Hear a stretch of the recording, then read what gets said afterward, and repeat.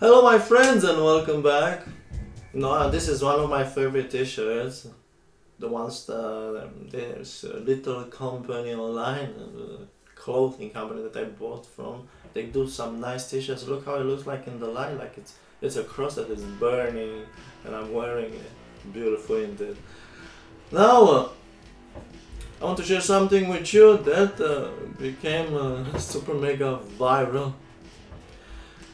If you wonder what exactly I want to share, well, it's this 14-year-old sweetheart, a little girl. I have a 12, nearly 13-year-old girl. I love my child to bits, and I can see the same personality in this child like in my own. Powerful personality. A woman that will be there for her man one day.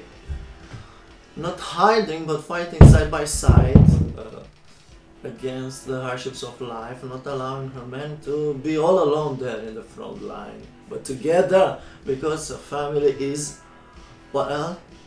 What is a family? Well, it's a team. A family, it's that perfect union that God put together, and the devil is messing up with, of course. That's the job of the devil. But us, well, us, we are there to show the devil that he is not in charge, that he is gonna lose, because we fight a good battle side by side with Jesus. Jesus is fighting for us, and we are the ones on our knees. Exodus 14:14. The battle belongs to the Lord, you only need to be still. So this awesome 14-year-old girl, she is from a Chippewa Valley School, Michigan. And she is passing down the school board some forms to fill out regarding how the meetings with concerned parents hurt their feelings.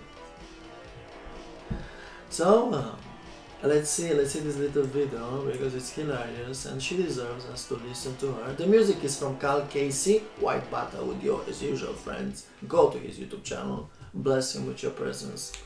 Listen to his music. Anyone can enjoy his music. You don't need to be, I don't know whatever you are, Christian, Muslim, whatever you are, you can go to his channel and you can click that subscribe button and listen to this awesome music called KC White Bat Audio.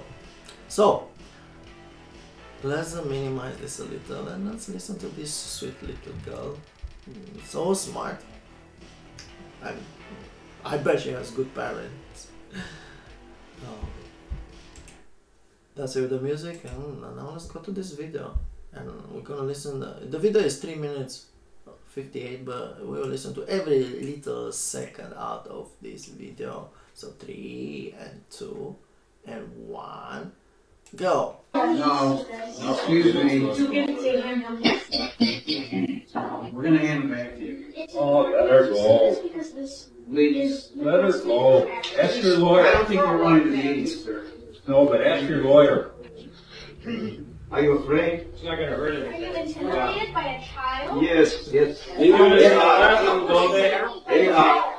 They're afraid. Ask your lawyer. They're scared.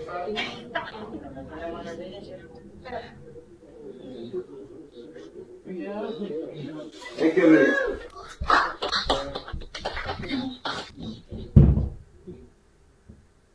At the end of the last board meeting, a few of you board members were triggered by the facts and truth my mom, myself, and a few of the other commenters spoke about. I did a bit of digging online, and I discovered a way to follow up on the airing of your grievances regarding the public speakers at these meetings. It is called the Hurt Feelings Report.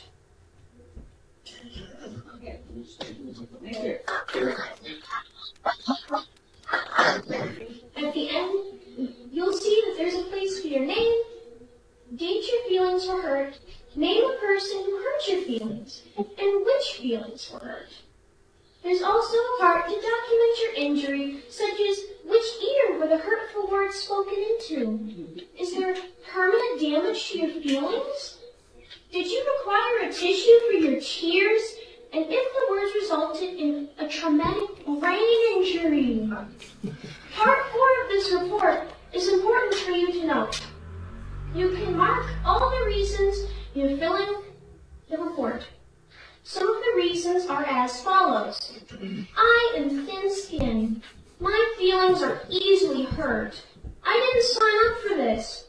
I was told that I'm not a hero. I was not offered a tissue.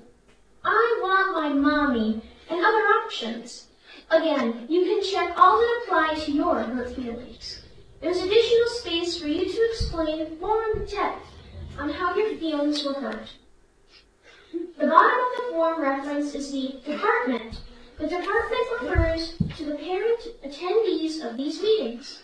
The statement on the bottom of the report reads as follows.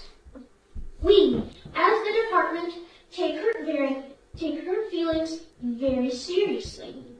If you don't have someone who can give you a hug or make things all better, please let us know, and we will promptly dispatch a hugger to you as soon as possible. In the event a hugger cannot be found, an EMS team will be dispatched. If you are in need of supplemental support upon written request, we will make every reasonable effort to provide you with a blankie, binky, or a bottle if you so desire. Remember to sign the form and you can present it to all the parents at the next meeting, since they are the people responsible for voting you onto the board. They are your bosses, and will determine if your grievances are legitimate and if actions should be taken. I'm sure that they will be as attentive to your complaints as you can to theirs. Please feel free to make copies of this blank form so you can file hurt feeling reports in the future when you feel any of the public speakers at these meetings are in violation of their personal rights. Thank you. She was awesome. She was absolutely awesome. Good job to the parents. And with grace of God, only by His grace, my kids will be exactly the same. We have to raise children that they know what they have to do. They are courageous, they are strong, and most important, godly. God needs to be the center of our life and the life of our children. Actually, even more than that, God has to be our very life in this crazy world. But again, I say what I have to say every single time. The answer is taking our kids from public schools. Public schools are not the place to be for our children. Whoever wants to go there, okay. But us as Christians, we should homeschool them, or I don't know, private Christian school. Or there are other options. If the public schools in America mostly, because where I am, we don't have this problem with the public schools, not yet. Oh, if the public schools are this way, with all the school board members, all of them having an agenda not to educate your child, they are interested in doing something else, well, then by all means, you know what you need to do.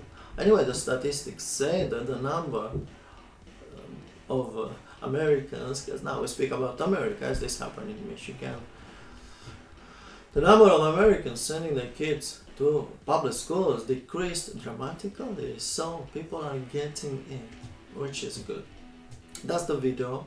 That's the music again on Carl Casey White Bat Audio. Thank you so much for listening, and up to next time, I always say stay close to Jesus. If you want to survive this madness, literally madness that surrounds us every day, we need God, friend. We need God. This cross in your heart, not around our neck only, or a word in a t-shirt. See you soon, friends.